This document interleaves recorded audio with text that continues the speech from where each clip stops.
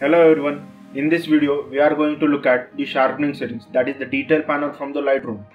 And by end of this video you will understand all about the sharpening and you can practically apply that to create the sharper images. Welcome to the part 5 of Master of Lightroom Mobile Beginner to Expert tutorial series. My name is Omkar and you are watching OTP Photography.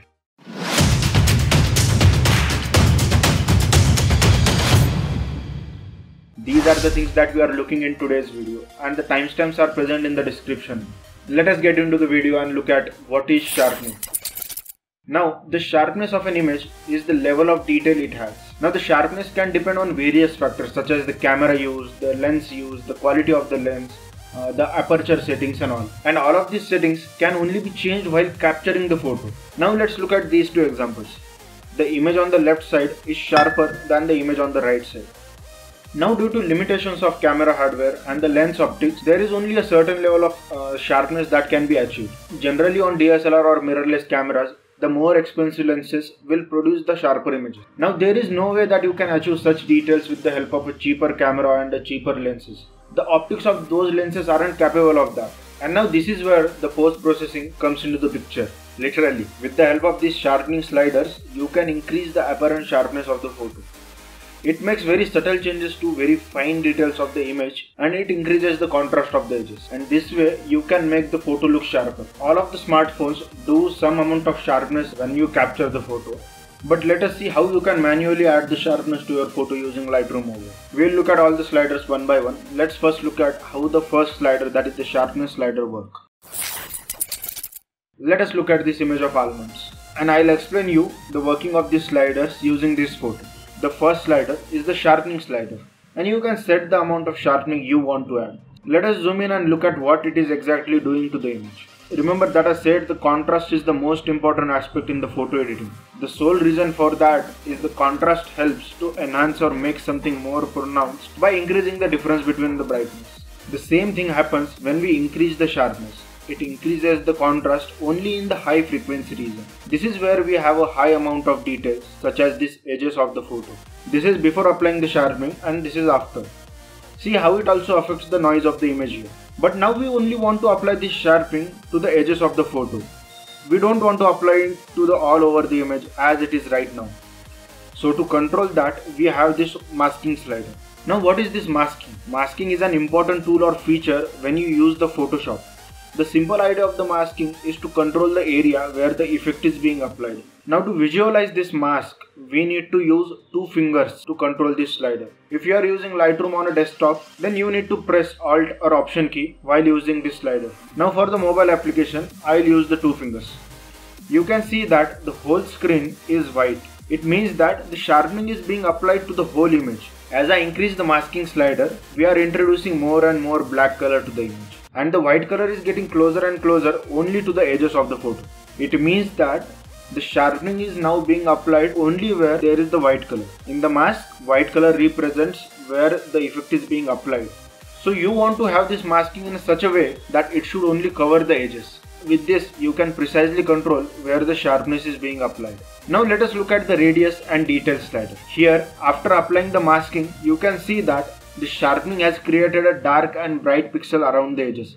This is what I referred to as applying the contrast. It is making the brighter things brighter and darker things darker. The thickness of these bright and dark pixels around the edges can be controlled by the radius slider.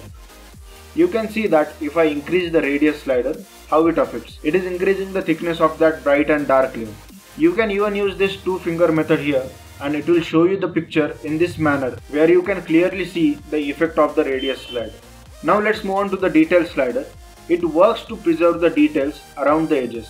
It will identify the edges in the photo and this slider will work on to emphasize that. Do not overdo the sharpening effect. It becomes so obvious if you overdo it, and one of the purpose of editing your photo is to make them look better, is to enhance those photos without making the editing look obvious for the viewer. Let's move on to the next set of slider, that is noise reduction. Look at this place in the image. It has noise in it. Now if I increase the luminance slider, you can see how it removes the noise and makes it look more smoother. This slider will detect the sudden variation in the brightness in the photo and it will smooth out those artifacts. But if you overdo it, it will also smooth out the details in the photo. Now let's look at this detail slider. With the help of this detail slider, we can retain the details which can get smoothed out due to the luminance, and with the help of this contrast slider, we can increase the contrast around those edges. Unless and until you have a considerable amount of noise in your photo, you shouldn't really use the luminance slider, because this noise is only visible when you zoom into the photo. And if you are going to upload this photo to Instagram or Facebook or any other social media, people are not going to zoom into your photo, and this noise won't really matter to that. So let's move on to the next set of sliders, that is the color noise reduction. Similar to the noise, which is the abnormalities in the brightness of the photo, the image can have the color noise. For example, this random red, blue, purple colors as you can see here are color noise. To remove this color noise, that is to remove the variance between these color pixels, color noise reduction is used. In this image, if I move this color noise reduction slider to the right, see how it has affected the photo and it has removed those color noise from the photo. And below that we have these two settings, which are details and the smoothness.